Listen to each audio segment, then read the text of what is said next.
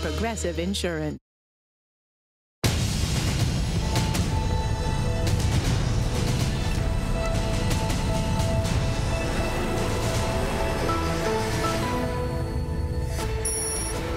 Taking the dog for a walk right past a bombing suspect who is now being hunted by the FBI. New video released by the Bureau shows the Capitol Hill bomb suspect wearing a gray hoodie and carrying a backpack, wanted for leaving pipe bombs outside the DNC and RNC the night before the January 6th attack. On the front lines, inside one of the hardest hit hospitals in the East, seeing the most cases out of any in its state. The battle against the virus still raging despite the many hopeful signs that we're turning the corner and a concern over the spread of variants. It's really putting a wrench in our control, and certainly it's contributing to this ongoing transmission. Growing concern over a surge of migrant children at the southern border. The reports of thousands of unaccompanied children now overwhelming government facilities. Texas deploying the National Guard to assist Border Patrol. The White House pressed on the issue today. Well, we've talked to them, Jim. They won't confirm the numbers. I would encourage you to go back to them and ask them again. We're not going to confirm them from the White House. It's not our program. It's the Department of Homeland Security. Jury selection is now underway in the trial against Derek Chauvin, the former Minneapolis police officer charged with the killing of George Floyd. At least 3 jurors have now been seated. What one of them claimed about the video seen around the world. The Queen responds, issuing her first statement about the allegations made by Harry and Meghan, how her words are being received. And Prince Charles out in public today, but mum is the word about the interview. Some consider him one of the greatest minds in modern history. Philosopher and professor Dr. Cornel West announcing he's leaving Harvard after a very public dispute over tenure. Our conversation tonight about representation in higher education. The higher levels of professional managerial sites, be it Silicon Valley, be it Wall Street, be it Harvard, too many of those sites still look like the National Hockey League. Good evening, everyone. I'm Lindsay Davis. Thanks so much for streaming with us tonight. We begin with a new call for help from the FBI and another chilling reminder that what happened January 6th, the day of the U.S. Capitol insurrection, had the potential to be a lot worse. The FBI is now releasing several new surveillance clips of a suspect associated with live pipe bombs placed at the offices of the DNC and RNC in Washington, D.C. Tonight, the Bureau wants anyone who recognizes this man to come forward. The clip shows the suspect in a residential neighborhood carrying a backpack.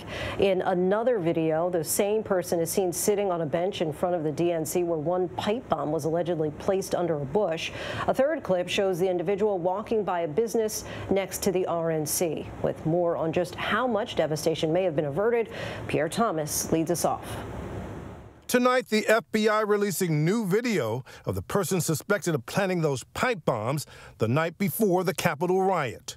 The FBI officially confirming those pipe bombs placed at the Democratic and Republican National Committee headquarters could kill. These pipe bombs were viable devices that could have been detonated, resulting in serious injury or death. The video offering specific detail on the suspect's movements. At 7:40, the suspect seen walking along this residential street. Investigators interested in their somewhat unusual gait. Moments later, a person walking a dog passes by. By 7:52, the suspect has made it to the DNC headquarters. The suspect sits on a bench and appears to fumble with that backpack. A bomb is later discovered in the bush adjacent to the bench. At 8:14, the same suspect walking down an alley next to the RNC headquarters. A bomb placed there as well before exiting the area, walking past the Capitol Hill Club. The FBI hinting at a profile as it asked for the public's help. Since January 5th, you may have noticed changes in someone you know. It could be bragging about what they did while on Capitol Hill, following this story very closely, or exhibiting an unusual emotional response to the reporting of this story. And the FBI providing more details about the bombs. They apparently contained black powder, and the FBI interested in where those attached kitchen timers came from. Authorities also releasing images of the suspect's Nikes in hopes it will trigger a lead. Perhaps those sneakers will offer some clue. Pierre Thomas joins us now from Washington. Pierre, it's been more than 2 months since this incident, and authorities certainly are hoping for a break in the case here. They certainly are. With so little to go on, it's hard to rule anything out, Lindsay. The urgent concern tonight is that the suspect planted potentially lethal devices. I think it's fair to say that none of the more than 285 arrests made so far are as important as this elusive suspect. They just are having difficulty finding him, Lindsay. Trying to track him down. Pierre Thomas, our thanks to you. And next to the difficult process of seating a jury in the trial of Derek Chauvin, the former Minneapolis police officer accused of putting his knee on the neck of George Floyd. After a full day of questioning, so far 3 jurors have been seated in a process that could take weeks. ABC's Alex Perez is there. Tonight, jury selection finally underway in the trial of Derek Chauvin, the first juror selected this morning. You've not seen any of the social media videos or news stories with clips of the video or anything? No. Okay.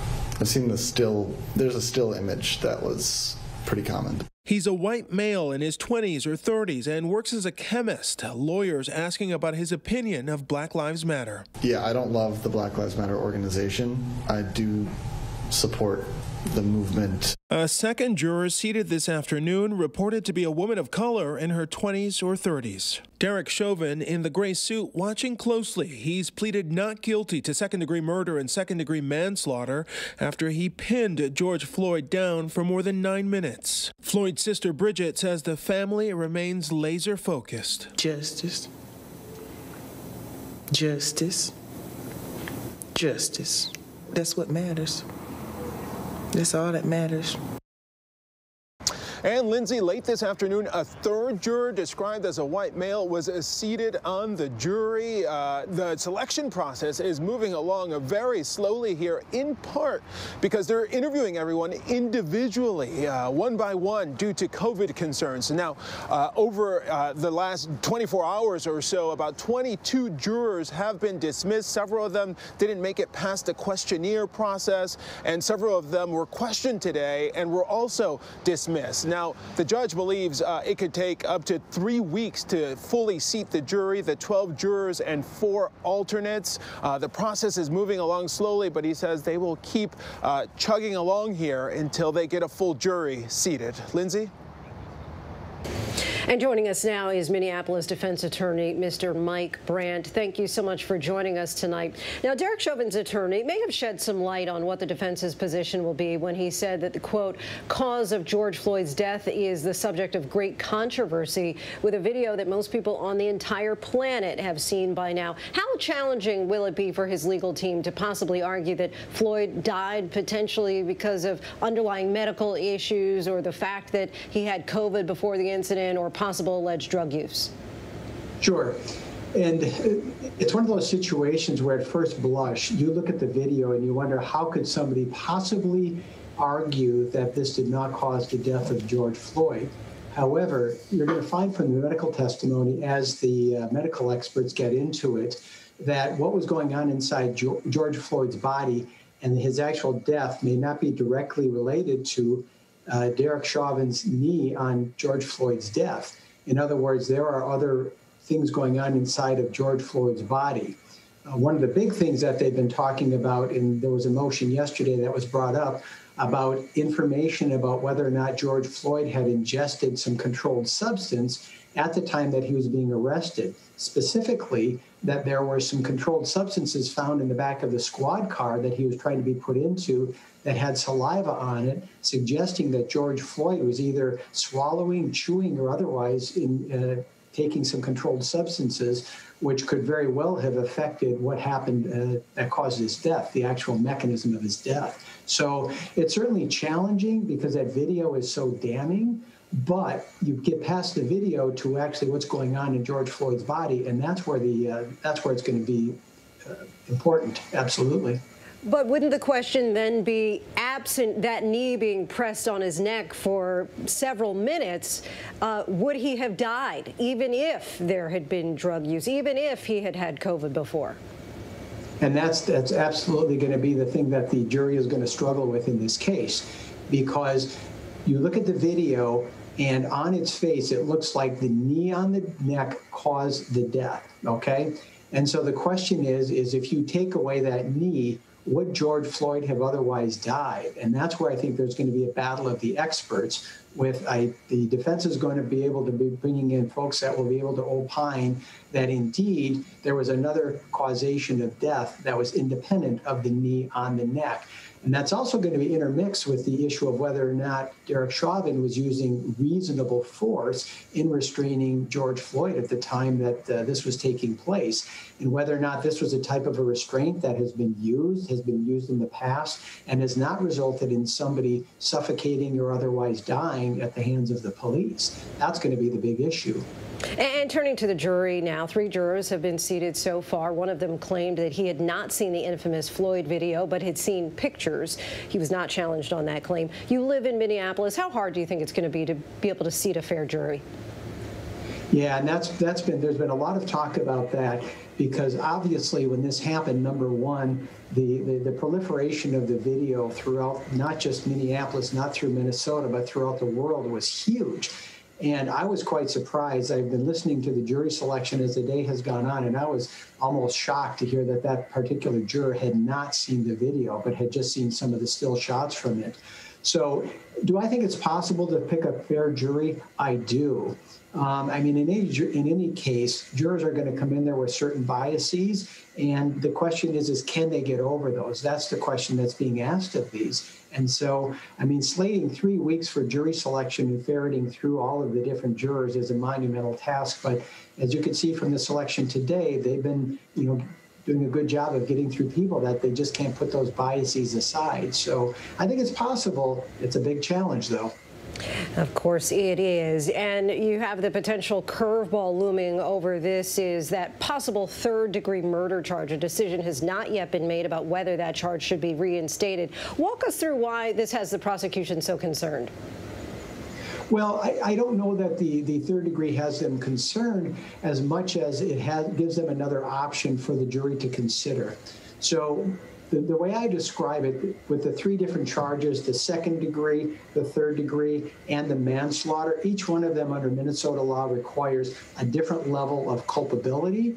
For the second degree, they have to prove intentional conduct. For the third degree, they have to prove what we'll call reckless conduct. And for the manslaughter, negligent conduct.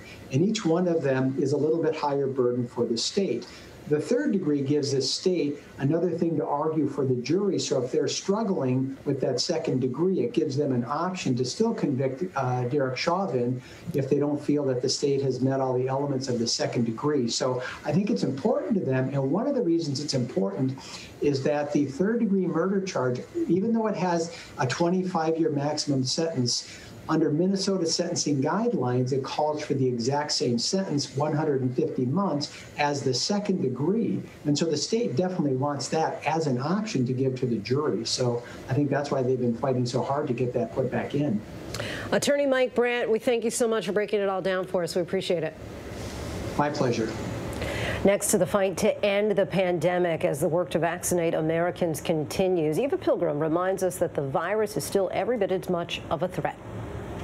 Tonight, a year into the pandemic, the fight against the virus still being waged at Hackensack University Medical Center in New Jersey. So these 2 patients are really sick. They've seen the most COVID cases in the state, no longer filling 3 units as it did in its peak, but still filling 1 and creating strains on its staff. The severity of COVID still persistent. I do see out in the public that people are more lax and not seeing behind these 4 walls what's going on. I think they would think differently if they were able to see what we're going through back in the ICUs. So you guys are still going through it? Absolutely. Every day. It's a challenge. Across the river, New York, now the latest state to lower its vaccine eligibility age to 60 and above. With more Americans becoming eligible for the vaccine, public health officials stressing just how much is at stake. How quickly we vaccinate versus whether we have another surge really relies on what happens in March and April. The U.S. averaging more than 2 million shots a day. Roughly 10% of U.S. adults are fully vaccinated. And now preliminary data indicates the Pfizer vaccine is also likely effective against the worrisome Brazil strain, now present in at least 11 states.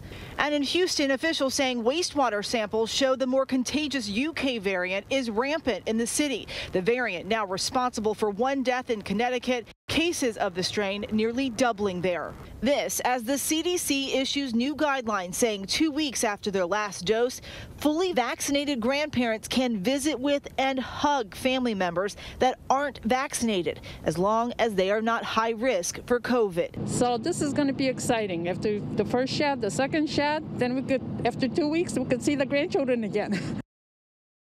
And a new study that's not yet been peer-reviewed found nearly 32% of long haulers had no symptoms in the first 10 days after testing positive. That means that they were asymptomatic in the beginning, but yet still are dealing with these long-term symptoms. The NIH has launched a major initiative to not only find treatments, but also to find a way to prevent this. Lindsay? Eva, thanks so much. And turning our attention now to the growing crisis at the border. Today, the New York Times reported the number of children detained has tripled just in the past 2 weeks. So what's the White House doing about it? Matt Gutman has more. Tonight, the sheer number of unaccompanied migrant children apprehended at the border now overloading government facilities. There is a crisis on the Texas border right now with the overwhelming number of people who are coming across the border. Texas deploying 500 National Guard to assist the Border Patrol. Many detained after crossing near McAllen, Texas, which we saw firsthand last week. Mauro Magdali is 17 years old. He is one of the unaccompanied minors that officials have been telling us about, coming in massive numbers, a significant spike as they're calling it. And right now they don't actually know where to put them. The problem Biden facing now, a test also for Trump and Obama before him. The number of unaccompanied migrant children detained has tripled over the past 2 weeks to nearly 3,500, about 1,400 of them being held longer than the 3 days permitted by policy. Thousands are being held in shelters set up during the Trump administration that critics have called jail-like. The Biden administration concedes there is a problem, but it has been unwilling to offer specifics, referring our Cecilia Vega back to Homeland Security. Well, we've talked to them, Jen. They won't confirm the numbers. I would encourage you to go back to them and ask them again. We're not going to confirm them from the White House. It's not our program. It's the Department of Homeland Security. The press secretary making a very interesting distinction there. Matt Gutman joins us now. And Matt, the president's chief of staff, Ron Klain, addressed the crisis at the border not long ago in an interview. What did he have to say about all this? Lindsay, the administration is clearly very sensitive about this specific topic. Klain saying that the administration is surging sources and resources to the border right now, trying to build out capacity. What they're really trying to do, they say, is try to house these children in a way that is both safe and humane. But right now, the vast majority of these kids, 3,400 plus, are in Border Patrol facilities, which are jail-like. And the effort by the administration currently is to get them to HHS facilities that are still like detention camps, but at least much more accommodating and specifically designed for children. Lindsay. Yeah, lots of concern about the humanity of it all. ABC's Matt Gutman, thanks so much. And when we come back, the terrifying moment of bear chases a skier. Dr. Cornel West, after a very public fight with Harvard over tenure, decided to leave. Coming up, we'll ask him why he decided not to continue fighting for what he says he was owed. But up next, the palace responds to that bombshell Harry and Meghan interview. And what made Prince Charles cry today? Stay with us.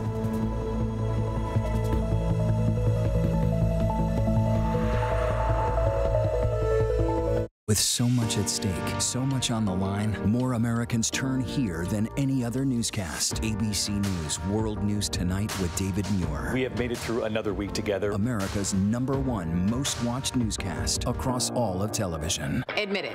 These days, what you need to know seems to change just about every day. What is it that you really want to know, need to know? To help you not just get through your day, but to make the most of it. feel smarter, Feel better. feel happier. Well, how about a third hour of Good Morning America in the afternoon? GMA 3, what you need to know. Lunchtime at 1 Eastern, 12 Central and Pacific on ABC. It's all about you. Robin Roberts, George Stephanopoulos, Michael Strahan. Wake up with America's #1 most watched morning show. ABC's Good Morning America. The world may feel out of your control, but your happiness doesn't have to be. Learn the secrets to happiness. Listen to the 10% Happier podcast, free on Apple Podcasts. ABC News honored winner for the second straight year with the Edward R. Murrow Award for Overall Excellence in Television. ABC News, America's #1 news source. Friday nights, 9/8 Central. True crime, cinematic, real-life drama, stunning, the unthinkable. Follow the clues. The Hunt. True crime. 2020. Friday nights, 9/8 Central on ABC.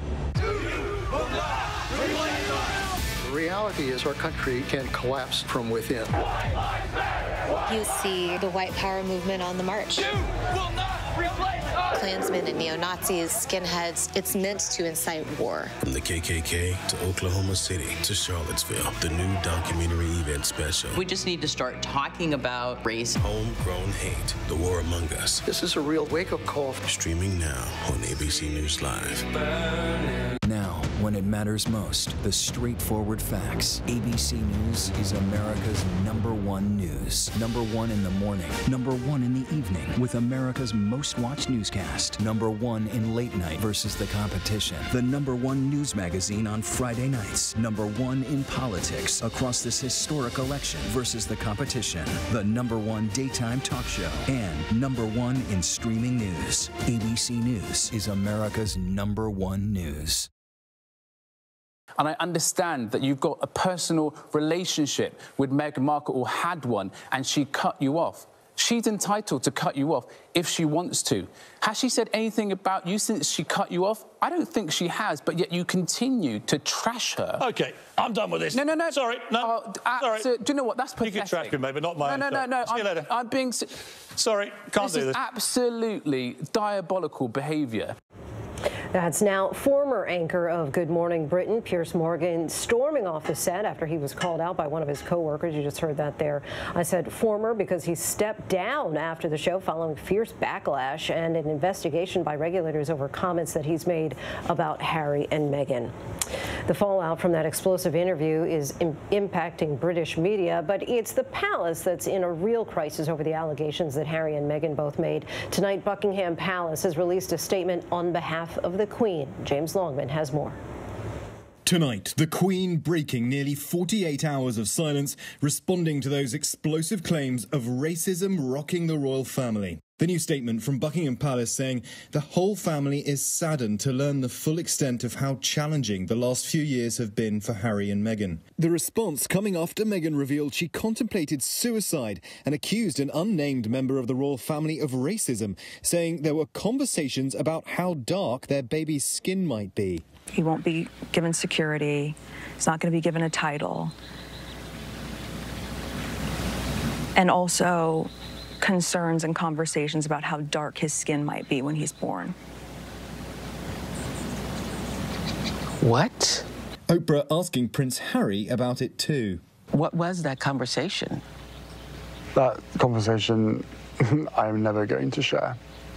But at the time it was awkward. I was a bit shocked. Can you tell us what the question was? No. I'm not comfortable sharing that. The Queen's statement didn't address those specific accusations, but said the issues raised, particularly that of race, are concerning, and added, while some recollections may vary, they're taken very seriously and will be addressed by the family privately. Prince Harry told Oprah the comments were not made by the Queen or Prince Philip. Today, during his first public appearance since the interview aired in the UK... Sir, can I ask, what did you think of the interview? Prince Charles dodged reporters. Sources say Prince Charles, the future king, believes diversity is Britain's greatest strength and is deeply concerned about the accusation. Tonight, crisis talks reportedly underway at the palace. The Queen's 3-sentence statement ending, Harry, Meghan and Archie will always be much-loved family members. And Harry and Meghan went out of their way to make it clear they have a good relationship with the Queen. I've spoken to more to my grandmother in the last year than I have done for many, many years. Do you hold Zoom calls? We did a couple of Zoom calls with Archie. Yes, I could see Archie. Yeah. My grandmother and I have a really good relationship and an understanding, and I have a deep respect for her. She's my Colonel-in-Chief, right? She always will be. On several occasions throughout that interview, he suggested that he has a good relationship with his grandmother, the Queen. James Longman joins us now. And James, that last phrase in the Queen's statement, Harry, Meghan, and Archie will always be much-loved family members, is almost identical to a phrase included in the Queen's statement after Harry and Meghan announced that they were stepping back last year. That said, how are Meghan and Harry going to reconcile the fact that they say that they're on good terms with the Queen, but are challenging the very institution that she heads up? Well, Lindsay, that just goes to the very heart of this entire issue. They're essentially saying, we love the Queen, but we hate everything she represents. That has not sat well with a lot of people here in Britain. I mean, there are a number of theories, right? I mean, what are they saying? Are they saying that the Queen is this kind of doddery old lady who doesn't realise what's happening? Are they saying that somehow she's being manipulated behind the scenes? Are they saying that she just doesn't know? She's not aware of what's happening on a day-to-day basis? I found that quite a difficult thing to reconcile, and I think in their interview it was difficult to kind of follow that rationale. But fundamentally, there has always been an issue with the institution and the family, and that these two things they have to exist simultaneously, and we expect these people to be public servants because that is what they are, but they are a family, they have their problems, and it's very difficult to kind of walk that line, if you see what I mean.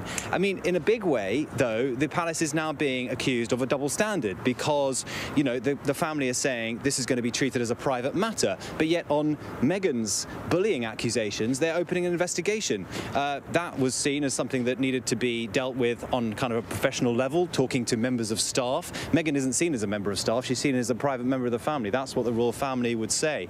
But the palace isn't really dealing with this thing head on by giving out this statement. It's short, it's sweet in their view, they want to move on, but there are big issues here they need to deal with, and they just haven't so far. Lindsay? They say that those conversations will be handled privately. James, our thanks to you.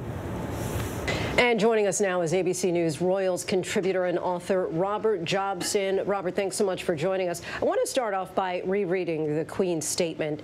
The whole family is saddened to learn the full extent of how challenging the last few years have been for Harry and Meghan. The issues raised, particularly that of race, are concerning. While some recollections may vary, they are taken very seriously and will be addressed by the family privately. Harry, Meghan, and Archie will always be much-loved family members.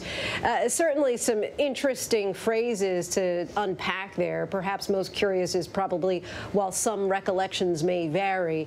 What do you think of Her Majesty's statement today and the reporting that she was initially reluctant to sign it? Well, I think it was a dignified statement, given the circumstances of how this was revealed. I think they've been pushed into a corner, and it is a very difficult position. And because of obviously both the issues of health, mental health and race are hugely delicate issues that have to be handled with extreme care and caution.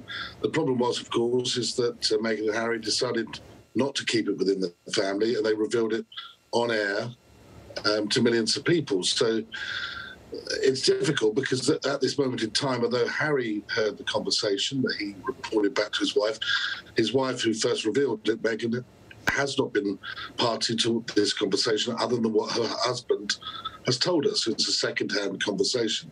Now, it's clear that the problem they face now at the palace, although they've issued this, is that they have not been able to say who the person is.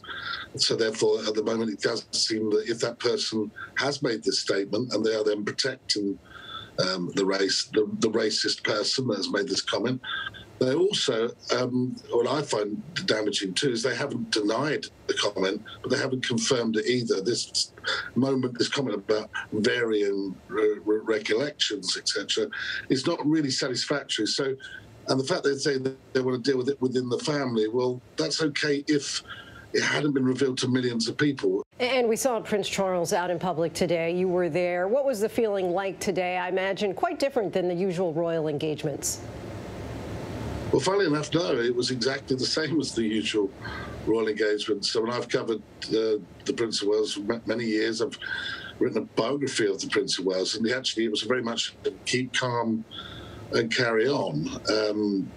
He obviously was aware the statement would be coming out after the engagement, which was actually, firstly, he went to an engagement where he was trying to encourage more people of colour and ethnic minorities, where in this country where there's been a problem in terms of taking up the vaccination. I thought it was quite business as usual. I mean, I understand from people close to him that he feels a little let down too. You know, Harry says he feels let down, but you know, the comments that, after all, multi-millionaire Harry said about he was cut off by his family financially, it's not what I've heard. I mean, you know, there's a few things that are not quite accurate in the statements by Meghan and Harry that should be picked up on.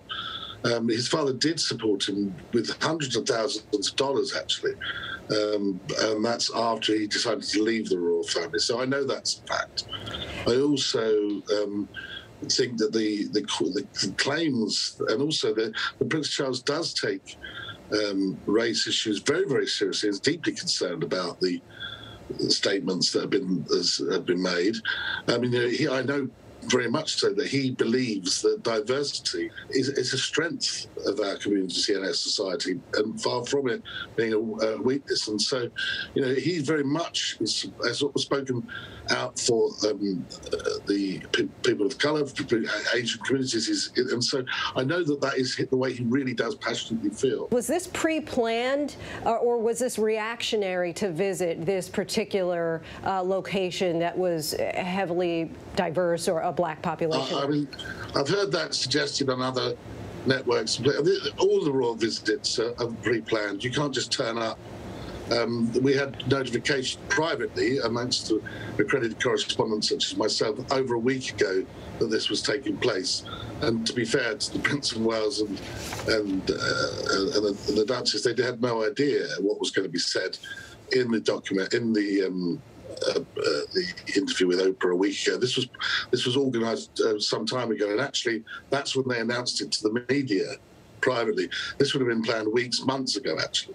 Understood. And lastly, last week the palace released a statement that they were investigating the bullying allegations against Meghan, but in today's statement, no mention of an investigation into Harry's allegations. Does that seem like a double standard? Wouldn't this response hurt the palace? Well, I mean, they're two different things. I think the reality is that you're looking at allegations being made by former members of staff who are paid members of staff, but if you like, as part of a corporation. Now that the palace, as part of a corporation, has a responsibility, like anybody, any big corporation, to their staff members, and then when there's been allegations of bullying, they have to look into those. What they're dealing with here with Meghan and Harry is what they would regard as probably more of a family issue, which has nothing to do with, not necessarily to do with the corporation as such. I think there's been a misunderstanding on a lot of levels like that, because the Duke and Duchess were members of the royal family. They weren't.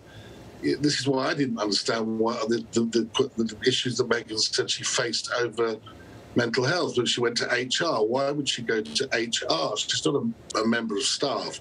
She would have simply gone to the royal doctor, and the royal doctor, all very privately, would have simply referred her to a psychiatrist or a mental health practitioner. All of that would have been extremely private. The only reason we knew that both Prince Charles, well, actually, we only knew that Prince Harry had help with counselling is because he decided to reveal it himself. All matters of mental health are actually not reportable. Understood. Robert Jobson, thank you so much for your time. We appreciate it. My pleasure. And one last royal note, Prince Charles got emotional earlier today during a conversation with a man at a vaccination center in the UK. The man could be heard speaking about someone who died in a hospital. A reminder that this royal rift is happening as the world continues to face a deadly pandemic. Still ahead here on Prime, the flood watches and warnings across the Hawaiian Islands and the residents trapped by rising waters.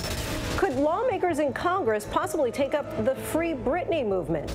And we take a look at the shocking prevalence of domestic violence by the numbers. But first, our tweet of the day.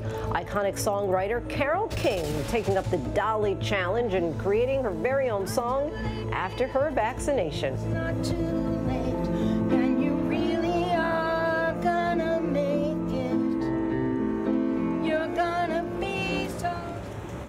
I know what happened, and I'm not guilty. Why the fascination with criminal trials? Figure out what's really out there.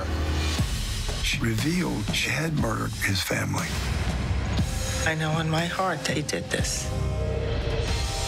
It's the time of suspicion. The ending's really tough. You don't know whether truth is going to be difficult to find unless you try to find it.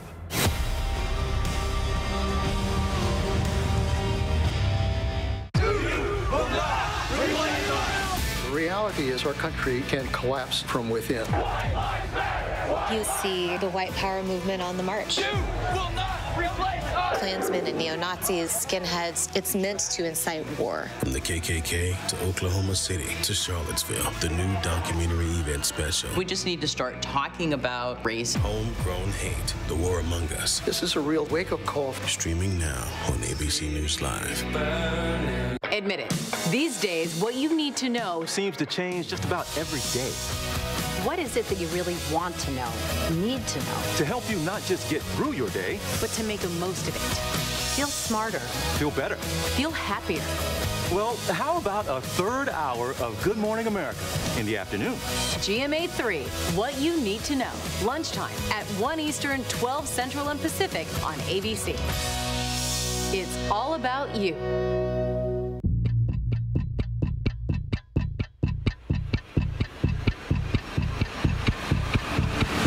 24 hours, assault on the Capitol. The ABC News original, exclusively on Hulu. Now streaming. With so much at stake, so much on the line, more Americans turn here than any other newscast. ABC News World News Tonight with David Muir. We have made it through another week together. America's #1 most watched newscast across all of television. The world may feel out of your control, but your happiness doesn't have to be. Learn the secrets to happiness. Listen to the 10% Happier podcast, free on Apple Podcasts.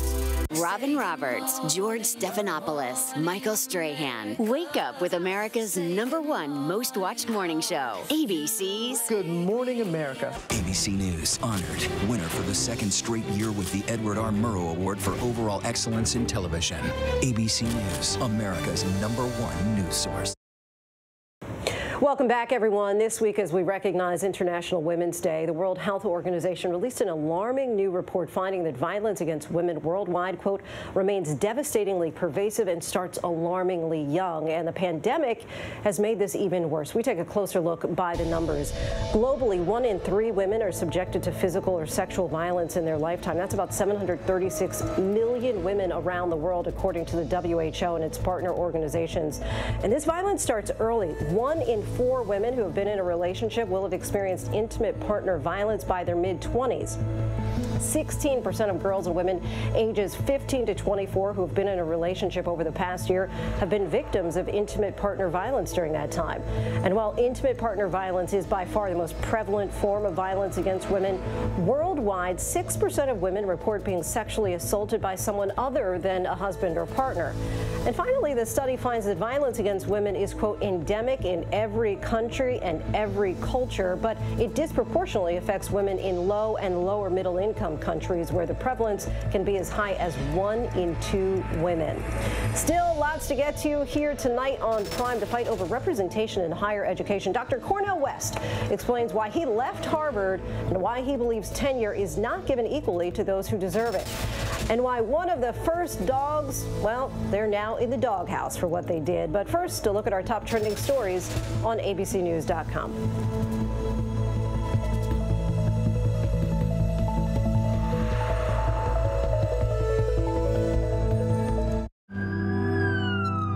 We will guide you through it all tonight.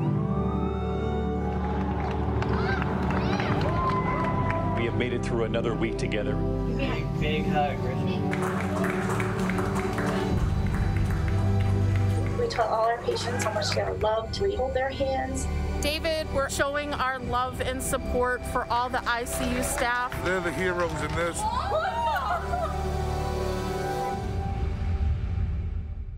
Now, when it matters most, the straightforward facts. ABC News is America's #1 news. #1 in the morning, #1 in the evening, with America's most watched newscast. #1 in late night versus the competition. The #1 news magazine on Friday nights. #1 in politics across this historic election versus the competition. The #1 daytime talk show. And #1 in streaming news. ABC News is America's #1 news. The world may feel out of your control, but your happiness doesn't have to be. Learn the secrets to happiness. Listen to the 10% Happier podcast, free on Apple Podcasts. ABC News honored winner for the second straight year with the Edward R. Murrow Award for Overall Excellence in Television. ABC News, America's #1 news source. This is GMA3, what you need to know. GMA3. A third hour of Good Morning America in the afternoon. It's all about you. Lunchtime on ABC. The reality is our country can collapse from within. You see the white power movement on the march. Klansmen and neo-Nazis, skinheads, it's meant to incite war. From the KKK to Oklahoma City to Charlottesville, the new documentary event special. We just need to start talking about race. Homegrown hate, the war among us. This is a real wake-up call. Streaming now on ABC News Live.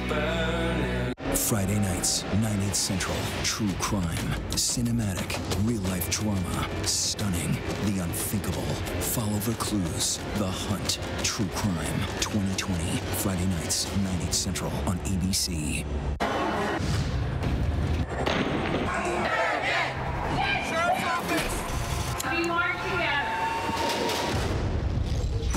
The most powerful stories of our time, anytime. Nightline.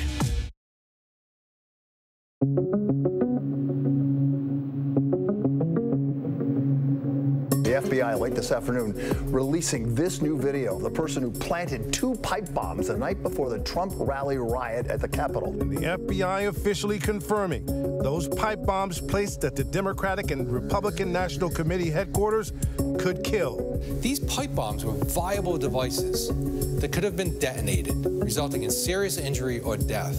Since January 5th, you may have noticed changes in someone you know.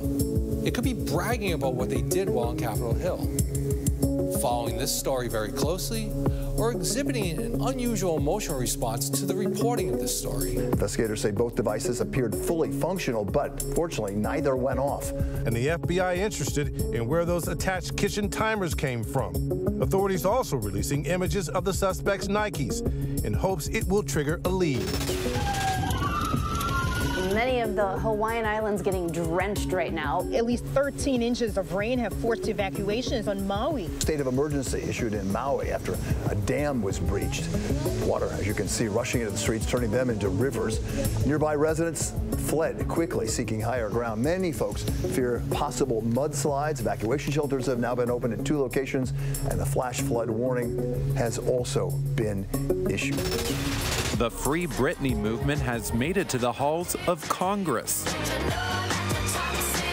2 Republican lawmakers are asking for a hearing to examine potentially unjust conservatorships, citing Britney Spears. In a letter to House Judiciary Committee Chairman Jerry Nadler, Representatives Jim Jordan and Matt Gaetz cite the pop star's ongoing legal battle, writing, "Given the constitutional freedoms at stake and opaqueness of these arrangements, it is incumbent upon our committee to convene a hearing to examine whether Americans are unjustly trapped in conservatorships. The request comes at the heels of a new documentary examining Britney Spears' legal arrangement. Since 2008, Spears has been in a conservatorship overseen by her father, Jamie. He insists the arrangement is to her benefit. Well, President Biden's 2 German Shepherds are now back home in Delaware after a biting incident. The White House Press Secretary Jen Psaki says a Major, which is the name of one of the dogs, caused a minor injury to someone who was unfamiliar to him. The victim was not identified. Psaki says the dogs were still getting used to the new surroundings and people. She insists that Champ, the other dog, and Major's move to Delaware was pre-planned to coincide with the First Lady's trip to the West Coast. The spokesperson says dogs will return to the White House soon. Aside from avoiding trees, a skier was also avoiding this.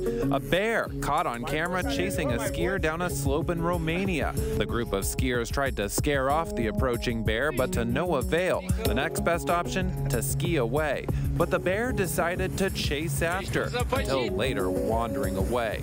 Last month in Alaska, a skier had to be airlifted by the Coast Guard after being mauled by a bear. Luckily, in this instance, everyone was safe, with a story for Après Ski. And now to the high-profile dispute over tenure at Harvard that's led star African-American Studies and Divinity School professor Dr. Cornel West to leave the university. He'll join Union Theological Seminary in New York as a tenured professor this summer, and Professor West joins us now. Dr. West, thank you so much for your time and joining us tonight. Thank you so very much, and congratulations on your new book, Stay This Way Forever. Oh, thank you so much. I appreciate that. Now, you've held tenured positions in the past at Harvard, Yale, and Princeton, and you've been back at Harvard in non-tenured position for the past 5 years, but the university declined your recent request to be considered for tenure again. Were you given reasons for why you were denied this time, and why did you decide to leave rather than pursue your case? Well, it's a complicated case in the sense that it was a tenure review that they had denied, and I think they've changed their mind now, but it's too late. And I don't really know exactly why. They said maybe age, but no, that couldn't be the case. I'm giving a gift for lectures in Scotland.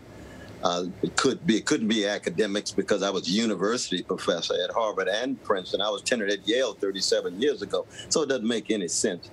And so my hypothesis is it might have something to do with politics, but I mean, I'm deeply concerned about the Israeli occupation and Palestinian plight and predicament, and that's not a popular issue. And I think we have to have a serious, robust, uninhibited conversation about that issue that's respectful. It's not anti-Jewish, but it's not anti-Palestinian either. So that I'm concerned about that issue, but I'm concerned about issues across the board. It's got to be intellectual freedom. Well, you say you're concerned about that issue. Are you concerned that potentially your support for the Palestinian cause may have cost you tenure? I wonder. I wonder about that. I know there's other cases recently at Harvard where there's been very high quality scholars. In fact, there was a Jewish Israeli woman, one of the finest scholars, who was very critical of the Israeli occupation. She also was denied a tenure position. So that I hope that there's not a pattern setting in that we can't have a serious discussion of this issue. And as you know, it's very delicate because as soon as you raise the issue, you're accused of being anti-Semite, anti-Jewish, and so forth. And for me, I'm fundamentally committed to Jewish humanity and I fight against any kind of anti-Jewish hatred. But I am just as committed to Palestinian humanity as I am to Jewish humanity. You talked just now about a few things that are worth fighting for you. Why was this not worth fighting for? It's because it was too late. The public outcry has been magnificent among students and among fellow citizens and people all around the world. Harvard was starting to shift. But you see, I don't believe that respect can be coerced. I don't believe that respect can be forced. So it was too late, and I wanted to go back to the great Union Theological Seminary. I wanted to go back to the place where I can stretch out the legacy of James Cone and James Washington and James Forbes and Reinhold Niebuhr and Paul Tillich and Beverly Harrison and Robert Handy. That's very much where my heart, mind, and soul really is. Last week, the president of Harvard was quoted as saying at a faculty meeting that he was firmly committed to the success of our black faculty. Do you feel that was an accurate statement? Well, I think that Brother Larry, he's got a good heart. He just has to have more spine. He's got to translate his words into action. He's got to translate his black administrators. He's got some wonderful black administrators at the top, but you have to translate it into impact on faculty and especially on these students. And I think that's a process, and we just have to keep the pressure on him. He said that. Let's make sure he says what he means and means what he says. And I'm in solidarity with all who will make sure we got high quality black folk, brown folk, indigenous folk, women, gay, lesbian, and trans and non-binary. And we got to make sure, in fact, that they remain rooted in integrity. They remain rooted in decency. It's not just a matter of skin pigmentation. It's a matter of black folk who are committed to integrity and honesty and decency and intellectual freedom and holding off the pressures of greed and conformity and callousness and indifference toward the suffering of others. Dr. West, is there a policy for tenure? In other words, are there clear boxes that you have to check, or is there a lot of subjectivity? I think it's both. I think there are impersonal procedures and processes, but in the end, it's a judgment only of the president and only of the provost. You got faculty and an ad hoc committee, but at Harvard, it's only the president and the provost who in the end decide. And it's there where you can end up with some subjective elements in any judgment, and that's just being human. That's just being human.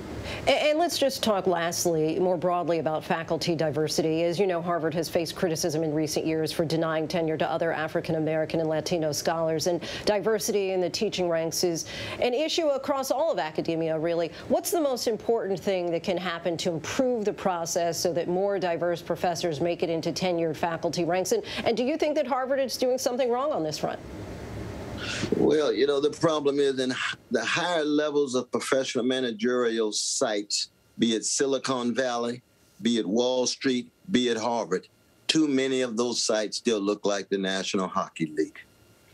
So all the talk about diversity in the world, if it doesn't translate on the ground, then in the end, we've still got not just a lot of work to do. We got to quit being dishonest, and we got to be more vigilant in terms of ensuring there's high quality black folk. And when they're there, you don't disrespect them. You don't devalue them, that they have grand contributions to make just like anybody else. Dr. Cornel West, we thank you so much for your time. Appreciate you coming on the show. Thank you. I salute you, my dear sister. Thank you. And when we come back, how did a show about the British countryside and a veterinarian become so popular? Now, when it matters most, the straightforward facts. ABC News is America's #1 news. #1 in the morning, #1 in the evening, with America's most watched newscast. #1 in late night versus the competition. The #1 news magazine on Friday nights. #1 in politics across this historic election versus the competition. The #1 daytime talk show. And #1 in streaming news. ABC News is America's #1 news.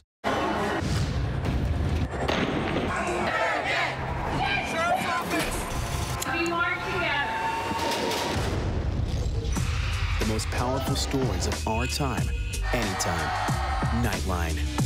Friday nights, 9/8 Central. True crime, cinematic, real-life drama, stunning, the unthinkable. Follow the clues. The Hunt. True crime. 2020. Friday nights, 9/8 Central on ABC. Admit it. These days, what you need to know seems to change just about every day. What is it that you really want to know, need to know? To help you not just get through your day, but to make the most of it. Feel smarter. Feel better. Feel happier. Well, how about a third hour of Good Morning America in the afternoon? GMA 3, what you need to know. Lunchtime at 1 Eastern, 12 Central and Pacific on ABC. It's all about you. I know what happened, and I'm not guilty. Why the fascination with criminal trials? Figure out what's really out there. She revealed she had murdered his family. I know in my heart that he did this. It's the time of suspicion. The ending's really tough. You don't know whether truth is going to be difficult to find unless you try to find it.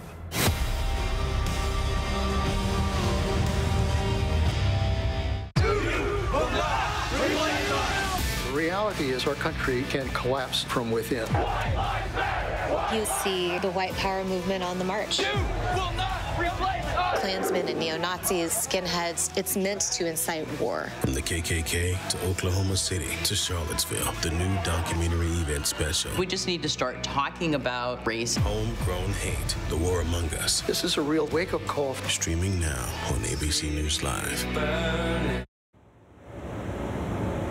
And finally tonight, the unlikely hit TV show that's bringing our Maggie Rulli to the farm to live out her childhood dream.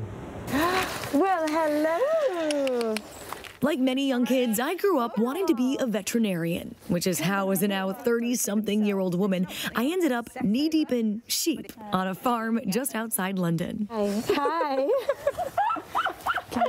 We definitely are having a moment, aren't we, Connie? You are just giving the best sheep cuddles. Oh, hello. God, she is precious. Hello. In my mind are thoughts of James Herriot, the countryside vet with a gentle manner and soft touch. His books from the 70s, a favorite of mine growing up, have now found a new life on the small screen. Did you read the books? I did read the books, and I watched this new series and I actually really loved it. Somehow, in a modern TV world filled with drug lords, murderers, and mayhem, All Creatures Great and Small, a miniseries about this calm, old-timey vet from the 1930s, is standing out.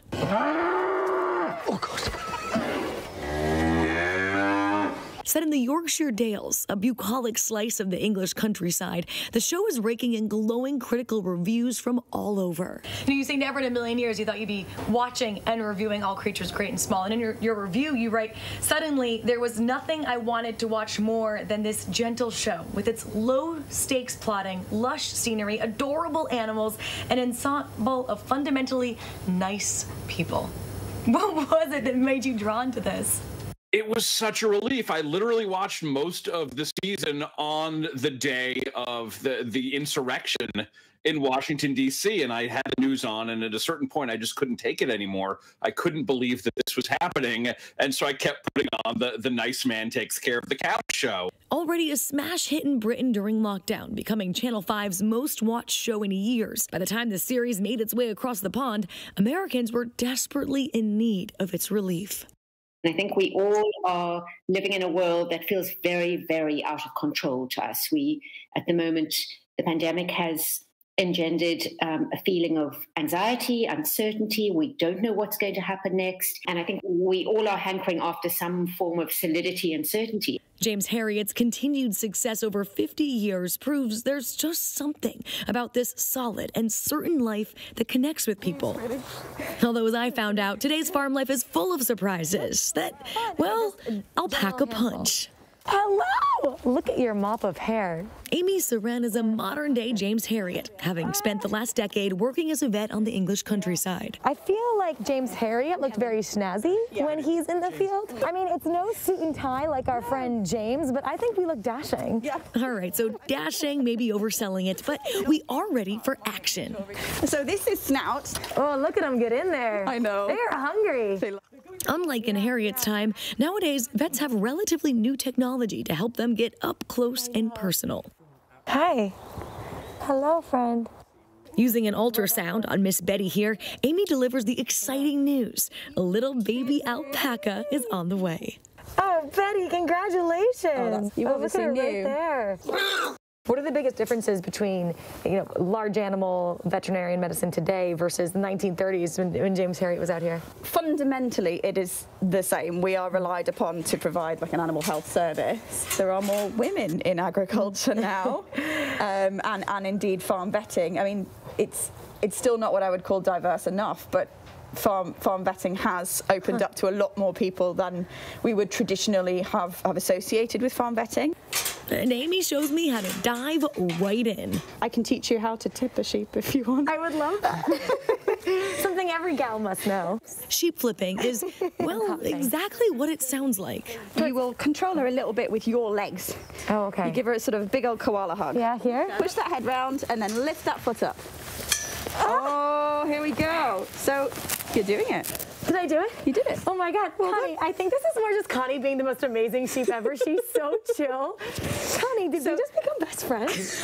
I think I'm in love. As Connie and I have our moment, I realize that perhaps it's this bond and the intense but slow life on a farm that draws us to All Creatures Great and Small. We've been trapped physically and emotionally, for almost a year now.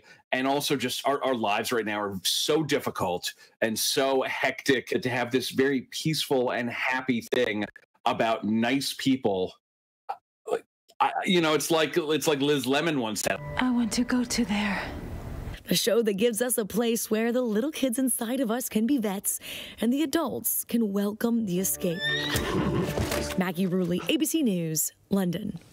Maggie seemed right at home, life there on the farm. Our thanks to her. And before we go tonight, our image of the day, a nun on her knees pleading with police in Myanmar not to harm protesters amid the violent crackdown following a military coup. Two men also on their knees appearing to be praying alongside her. That is our show for this hour. Be sure to stay tuned to ABC News Live for more context and analysis of the day's top stories. I'm Lindsay Davis. Thanks so much for streaming with us, and have a great night.